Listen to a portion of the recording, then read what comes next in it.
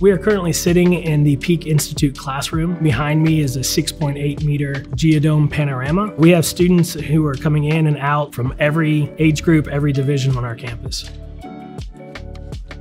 We have covered so many different topics with the panorama. Our students get to investigate more about different countries, different animals, different plants. We have taken a deep dive into tradition and cultures around the globe. It's so big, it's in their faces, all around them. We can zoom in, we can zoom out, we can stop and talk. There's not a bad seat in the house. You can be in the front row or in the third row and you still feel like you're immersed in the setting.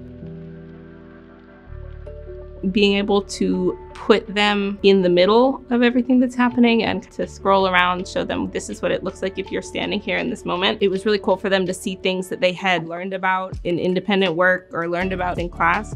You feel like you're inside the space, but you're also with all the other students in the room. So it's like you're putting on a VR headset with 20 other people and you can see them. So it's really cool.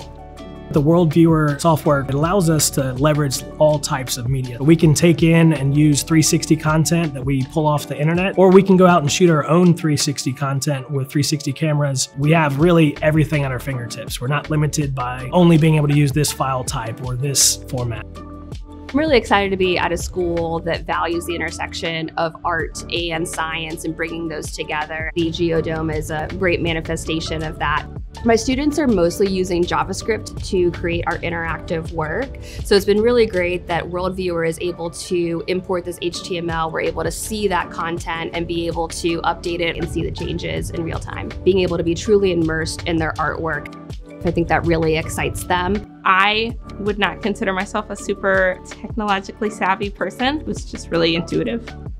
Teachers are wanting to come back and use it again and again, and our students are looking forward to the opportunity to come back. That's what we've been able to do for our teachers, just to add that little extra that gets the students more energized and more into it.